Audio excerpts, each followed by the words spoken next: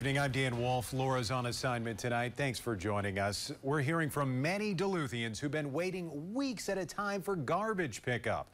Not only are they having to deal with rising piles of junk, but now animals are seizing the moment.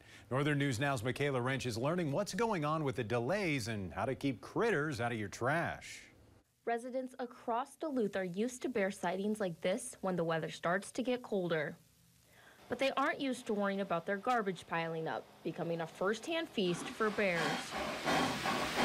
Residents like Dorada Fredericks, who lives just north of Lester Park, have been posting complaints on multiple social media platforms about waste management not picking up their trash. She says they're paying for weekly pickups but end up getting their trash picked up every other week. Waste Management released a statement to their customers apologizing, saying they're working to resolve the problem caused mostly by a lack of workers. And while the wait continues for trash removal, bears are doing some removal of their own.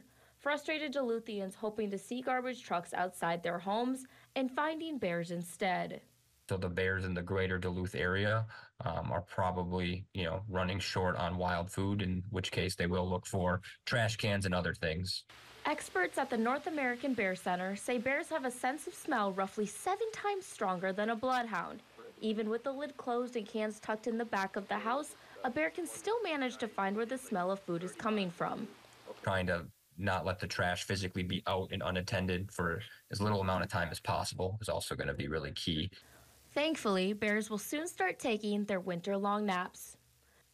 Past Halloween, you shouldn't have to worry about bears coming to look for food. In the northern half of the state, they should be in that winter dormancy or in that hibernation.